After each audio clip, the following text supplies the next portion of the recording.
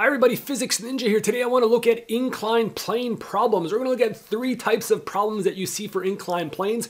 And before looking at these problems, I really want to understand how we tackle forces when there is an inclined plane. When there's a surface at an angle, it's a little bit different. The three problems I specifically want to look at, I'm going to include forces like gravity, friction, the normal force, the tension. First problem is, what if I just let it go and it slides down the ramp? All right, how would you find the speed at the bottom of the ramp? And how would you find how much time it takes to go down the ramp? The next problem, what if I launch the block up the ramp? I give it an initial velocity of some value, and I want to know how far it goes before coming to a stop, right? So how would I solve that problem? What if there was friction involved in that problem? The last one will be an equilibrium problem. I'm simply going to tie a string to that block, something like this, right? And I'm going to connect that to the wall. How would I find, for example, the tension in that string if the block doesn't move? All right, so let's go and get started with these problems. First, let's set up the forces, the free body diagram of the block on this inclined plane. I'll show you how to do that in detail, and it's going to set up the rest of the solutions for us. All right, let's get started. All right, we first have to look at a very important force, which is always present in these problems, and that is the weight of the block. All right, so our block here is going to be assumed to have a certain mass. All right, so the mass is simply going to be m. Okay. Now the weight, you should know that the weight, you go to the center of mass, or you just represent the object by a single point, and now all you do for the weight is you simply make a vector that goes straight down. Okay. Now the magnitude of that vector is simply the mass of that block. Well, let's use the same letter here. I should have capital M multiplied by little g. Okay, so that is an important force that acts on the block. Now another force that acts on the block is the normal force. All right, so what do we do about the normal force? Now in mathematics, normal force, or the word normal, simply means perpendicular to the surface. So let me just write that down. Perpendicular to the surface. In this case, this is the surface, right, where the block is resting. So perpendicular to the surface is simply like this, and I'm going to call this N for the normal force. Now we see right away we have a problem, right? We have forces that are not in the same direction. And this one is kind of at an angle relative to the normal. So what do you do in this case, right? It's a little bit harder. Now this is my tip for all of these problems.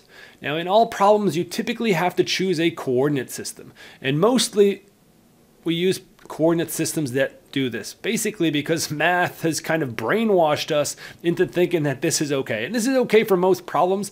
It's actually still okay for this problem. It just becomes way too complicated. So I really don't recommend using this coordinate system. And why not? Well, first of all, if I release this block from rest and there is no friction, for example, this block is simply going to slide down the ramp. Okay. Whenever you have a situation like that, it's always best to use at least one axis that is pointing along the direction of the motion, if you know what it is. Sometimes you don't. But in this case, let's just say that the block will slide down the ramp. So I'm going to call the direction down the ramp my positive x direction, and I'm going to call my direction perpendicular to the ramp, I'm going to call that the positive y direction. So right away we see that the normal force is simply along the y direction. Now the weight, on the other hand, is not along the x nor the y, but it has a component of each. So our goal now is really to break the weight down into two components. And in order to do that, what I'm going to do here is I'm just going to kind of draw in a little bit of the coordinate system. This is kind of like the negative y-axis. And I'm going to go ahead and just plot what the x direction looks like for this problem. It makes breaking this vector down a little bit easier if you have a clear figure. I find students sometimes make their figures so small it's very, very hard to see. All right, so if I want to break this vector down into two components, this is what it looks like. There should be at least one component of the vector here that acts down the ramp.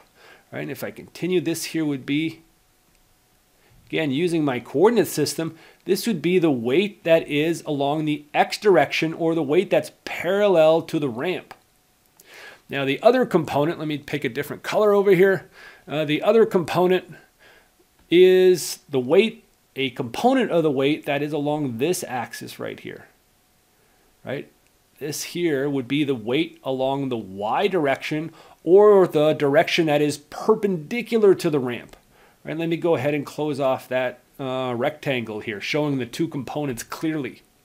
So what we have to do now is, typically this angle is known. It could be 30 degrees, 20 degrees, I don't care what it is, okay? But typically you know the angle that the inclined plane makes relative to the flat surface down here.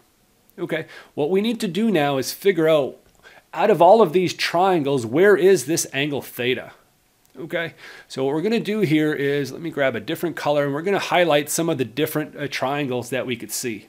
First of all, if the weight goes all the way down, you should realize that this here should be a right angle, a 90-degree angle right here. And if you follow this triangle right here, right, the one that includes the angle theta and this 90 degrees, that means whatever angle this is up here, I'm going to call it alpha, is I really have to have that alpha plus theta must be equal to 90 degrees. Because at the end of the day, I end up adding a right angle to that. And I know if I sum the three angles of a triangle, those should be 180 degrees. So that means that the two other angles should be 90 when I add them. All right, so we've done a lot of work. So for example, if we know that this angle theta here is 30 degrees, I automatically know that alpha has to be 60 degrees, right, in this particular case. Because both of those, 30 plus whatever, has to be 90, so it must be 60. All right, I'm going to go one step further now. Now again, if I look at the two angles now between the weight in the x direction and the weight in the y direction, again, this is also another 90-degree angle over here. So that means if this here is alpha, you should be able to convince yourself that this angle over here, and this is really the one I like, this here's also the angle theta. So if this is 30 degrees, that means that this angle, the way I've drawn it in the figure, should also be 30 degrees. Now what this allows me to do is easily write down the components. Let me go ahead and fill out the rest of this rectangle right here. This is the weight in the x direction. Again, the weight is simply the red vector, the hypotenuse of this triangle right here. So let's go ahead and write that. So what would it look like for my expressions? So I could write that sine of the angle theta is simply equal to the opposite over the hypotenuse. So that would be the weight along the x direction, the way I've defined it, over the hypotenuse, which is the total weight of the block. So if I rearrange this, I can get an expression for this component of the weight which I've called along the x direction as mg, multiplied by sine of the angle theta. Okay, a really, really important equation right here. Let's go ahead and highlight that one. So that is the component of the weight that is acting down the ramp. Let's look at the other expression. Okay, again, I'm going to use this angle and I'm going to use my triangle right here. I could write an expression for cosine of the angle theta. Cosine of the angle theta is the adjacent, which in this case is the weight along the y direction, divided by the hypotenuse, which again is mg. All right, if I rearrange this equation, I'm going to have that the weight along the y-axis is going to be equal to mg multiplied by cos of the angle theta. And this is the second really, really important equation when you're dealing with a block on a slope. If you can understand both of these equations, you're off to a really, really good start. Right? So we know that this component is the component that accelerates the block down the ramp, right? Because it's a force acting down the ramp in this case. All right, now let's go back to our three problems. We're going to look at free body diagrams in different cases, but in all our cases, we're going to have to break the weight down into an X component and into a Y component. And to analyze most of these problems, it's usually always best to use this type of coordinate system right here that I've depicted, where we have one axis that is directed along the ramp and one axis that is perpendicular to the ramp. All right, here's problem one. Let's find the time to get down the ramp and the speed at the bottom. So here's what I have. I have a ramp that has a height of 1.2 meters. My block has a mass of 3.5 kilograms. It's a frictionless surface, and the angle that the ramp makes with respect to the horizontal is 35 degrees. All right, so let's set this problem up. First thing you have to do is a free body diagram. All right, so again, just like we did before, we have our weight, which is acting straight down. That has a magnitude mg. And we shall also have a normal force in this problem. That is the surface of the ramp pushing up on the block, perpendicular to the surface. That is something we call a normal force. Now, my physics ninja tip was to consider a coordinate system where the block is moving like this. So we're going to choose the x direction to be down the ramp, and I'm going to choose y to be perpendicular to the surface of the ramp. Now, again, if we remember what we previously did, we wrote that the weight can be broken down into two components. I call this the weight in the x direction, and this here was the weight in the y direction. All right, and these components, if you remember what we just did, this was mg sine of the angle theta, sine of 35 in this case, and this guy here was mg cos of the angle theta. All right, the next thing I really have to do, let me clean up this kind of vector right here. The next thing I want to do is I want to write down Newton's laws of motion for this block. Okay, so what that means is I want to write down the sum of the forces along both axes. Okay, sum of the forces along the x direction and the sum of the forces along the vertical direction. Now, along the vertical direction, we have two forces. We've got the normal force and we've got this perpendicular component of the weight, right? Those forces, when I add them up, they're probably have to sum to 0, right? Otherwise, the block would fly off the ramp or into the ramp, and that's not what is going on. All right, and how about in the x direction? In the x direction, we only have a single force, right? We only have Wx. So it's not going to be equal to 0. It's going to be equal to the mass of the block multiplied by the acceleration, right? This is Newton's second law at work right here. All right, so what does this term look like? Well, this is simply equal to Wx. In the vertical direction, we've got two. So we've got the normal acting up. I'm going to call that positive n. And we've got the weight in the vertical direction acting down, right? That's this component of the weight acting down. Okay, now I'm going to substitute my values of Wx and Wy. So let's go ahead down here. So we have mass times acceleration in the x direction. This here equals mg sine of the angle theta. Now look what I have. I have mass on both sides. Well, guess what? I could eliminate that one. And now I'm left with just one expression for the acceleration in that direction parallel to the surface of the ramp. All right, the acceleration ends up being g sine theta. Let me highlight that. That's an important result. We're going to use that in just a minute to do some kinematics. Let's have a look at what we get in the vertical direction. So that's using our second equation here for forces. In that direction, we end up finding that the normal force is simply equal to the weight in the vertical direction. So that is mg cos of the angle theta. Okay, so we now have an expression for the normal force. In this case, it doesn't really help us, but later on, if we look at a friction problem, we may need to calculate what the normal force is. All right, let's go ahead now and calculate our acceleration. So we get 9.8 for the acceleration due to gravity, little g, and we get sine of 35 degrees. I substitute everything in here. I should get around 5.62 meters per second squared. All right, let's go back now to our original question. We're looking for the time. How much time does it take to travel this distance? Now, we're not specifically told that distance. However, we are told the height. So maybe we could calculate that distance, right? Let's have a look at the triangle right here. All right, this is really the distance that we're looking for. All right, we're going to call this distance x. I think if we use a little bit of trigonometry, we should be able to figure out an expression for that distance x. Right? Imagine here you use sine of 35 degrees because x is simply the hypotenuse of that triangle. H is the opposite side, so this is simply h over x, which means at the end that x is going to be h over sine of theta, or sine of 35 degrees. All right, so we can actually go ahead and calculate that. This is 1.2 meters, and this here is sine of 35 degrees. Anyway, you can actually get an expression for that. I'm not too concerned with that right now. Let's go ahead now and find the time. So how would you find the time? We know an acceleration.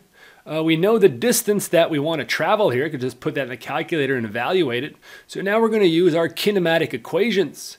All right, and one of our kinematic equations, if you remember, should look like this.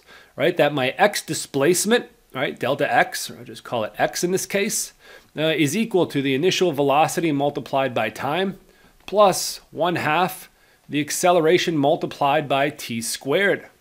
Now in this case, remember, we're starting from rest, so the initial velocity term is equal to 0. And all I'm looking for here is how do I solve for this time? So we're going to do a little bit of algebra here. We're going to get time by itself. So you bring the 2 on the other side, you divide by a, and then you take the square root of my expression. And I should get something like this. So this is 2x over a. And I can actually take it a step further now and substitute in all our numbers. My x value was 1.2 divided by sine of 35 degrees. Okay. And my acceleration value I calculated earlier was 5.62. Putting everything now in the calculator, what you should get is approximately 0.86 seconds. All right, so that is the time to go down the ramp. All right, and the next question was, well, what is the speed here at the bottom? All right, how would I find the speed of the block at the bottom? Again, now that you know the time and you know the acceleration, we have another kinematic equation, right? Another kinematic equation looked like this, that the final velocity is equal to the initial velocity plus acceleration multiplied by time. All right, so again, we're noting the fact that we're starting from rest, so forget about this guy. And now, well, you simply substitute in our numbers. So we get 5.62 multiplied by 0.86 for that particular problem. And my final speed at the bottom would be 4.83 meters per second. Okay, so kind of a nice starting problem. Let's go look at something, a little variation of this problem for problem 2. All right, problem 2, we want to know how far will the block slide up the ramp. So in this case here, I'm giving it an initial velocity of 15 meters per second. And in addition to gravity, what I'm going to do here is I'm also going to put friction on the surface between the block and the ramp. So that means we must add another force to the free body diagram of the block. In this case here, I'm going to add an additional force. This here is the force of friction, and I'll call it F sub k for kinetic friction. All right, I know the components of the weight, so I can go ahead and just add those to my diagram if I wanted to, right? The perpendicular component of the weight, which I call Wy, goes like this, and the weight along the x direction should look like this. All right, so what are we going to do now? Well, let's go ahead and apply Newton's laws to this problem. Okay, so we're going to have the sum of the forces along x direction. Again, they're going to have to be equal to the mass times the acceleration of the block. Now look at my two forces along the x direction. They're acting down the ramp, so guess what? The acceleration is going to be down the ramp. Let's go ahead and evaluate this. So I get the weight along the x direction plus the force of kinetic friction must be equal to the mass times the acceleration of the block. So I could take this expression a little bit further now because I could substitute my value for the weight in the x direction. We have mg sine of theta. And what is the kinetic friction? So kinetic friction you should remember from your class. This one is a coefficient of kinetic friction multiplied by the normal force. All right, so let's go ahead and write that. That's our coefficient of kinetic friction. In this case, it's 0.15 multiplied by the normal force. And that must equal to the mass times the acceleration in the x direction. So in order for me to calculate acceleration, I need one thing. Notice I have the normal force here. So how do I get rid of the normal force to get just an expression for the acceleration in the x direction? Well, to introduce the normal force, I'm going to use the forces in the vertical direction. So let's go ahead and do that. Right? So if I add up all of the forces in the vertical direction, I know that those should be equal to 0 because the block is not flying off the surface or going into the surface. So that means you must have that the normal minus the weight in the y direction should be equal to 0. And at the end, you could simply write that the normal force is equal to the weight in the y direction, which we know is mg cos theta for a block on a slope. Okay, so let's go ahead now and simplify this. What we're going to do is substitute this normal force expression into Newton's second law to find the acceleration. So let's go ahead and do that right down here. So this is kind of a lengthy expression. Let me switch the order here. I have mass times acceleration equals to mg sine of the angle theta, and then minus this coefficient of kinetic friction. And right here for the normal force, I'm just going to substitute that with mg cos of the angle theta. So that's kind of a lot of algebra there. Next thing we do, look at the mass is included in every term, so I can actually just eliminate it. And one last step I'm going to do just to tidy it up a little bit is simply to write that the acceleration in the x direction, I'll factor out a little g, and then this is just kind of a simple expression, or a simpler looking expression than the previous one I had. Now I could substitute in all the numbers to get a number for my acceleration. So this here is 9.8. What else? We have 35 degrees, so you could substitute that in there. We have the coefficient of kinetic friction, which is a 0.15, and then cosine of 35 degrees. Now, assuming I did that correctly, I put that in the calculator, I should get 6.83 meters per second squared. Notice I get a positive number, right? And positive is simply indicated by this direction. The positive x direction is actually down the ramp. Right? So down ramp, that's the direction of my acceleration. Now my initial velocity was going up the ramp. So now I want to know how far am I actually going to go. So I want to know what is this distance over here that I'm going to travel, right? We can call this, say, the x displacement over here. How far am I going to go? Now what's special about the maximum height that I'm going to reach is that my final velocity here should be equal to 0 at the end of the day. All right, so again, we're going to use some kinematic equations, okay? If you remember one kinematic equation, I'll just write it as kinematic equation here. One popular kinematic equation was this: V final squared equals to V initial squared plus 2 times the acceleration multiplied by the displacement. All right, so one thing to remember now is that my displacement is actually a vector that goes from the start all the way to the top. So this displacement here that I'm going to get at the end of the day is going to be a negative number because this is my coordinate system. And that's okay. The final velocity, I know that this guy here should be equal to 0. My initial, I've been told it was 15, so I could substitute that in there. And I just solve for the acceleration. So at the end, all we have to do is solve for delta x.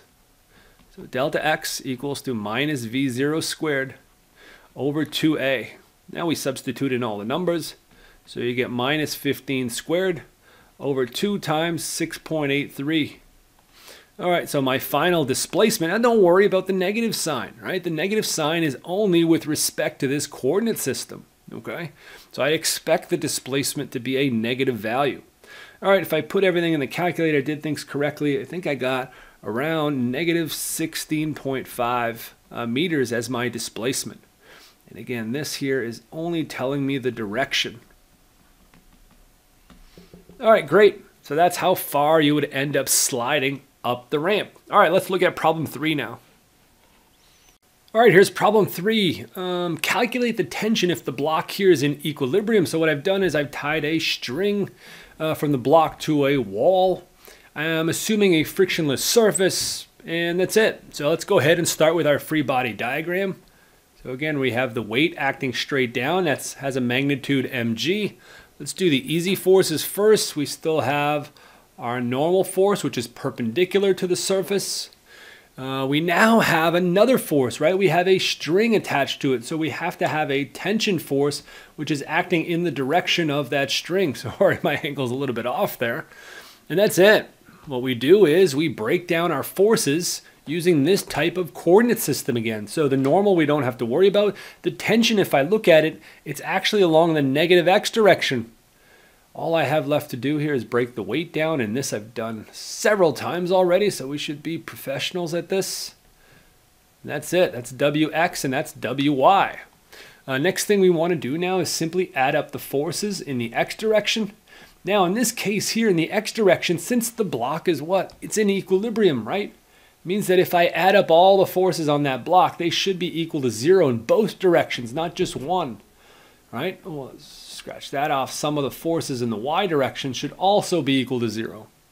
So what do we have in the x direction? We have 2. We have the weight acting down and we have the tension acting up. I've picked down to be the positive, right? So in this case here, I have Wx minus the tension has to be equal to 0. All I'm asked for is to calculate the tension in this problem. Well, that's super easy. The tension is simply Wx. I'm almost done. Tension equals, what is Wx? Again, we've done that before. It's simply the component of the weight that is parallel to the ramp. That's mg sine of the angle theta. At this stage, you just substitute in all the numbers and we're done. So mass was 3.5, little g 9.8, and sine of 35 degrees again. All right, so my tension, assuming I've done that correctly, I should get 16.9 newtons. Okay, and that's it, folks. That's a pretty straightforward equilibrium problem. Nothing too complicated, but again, that's introducing another force involved with blocks on a slope.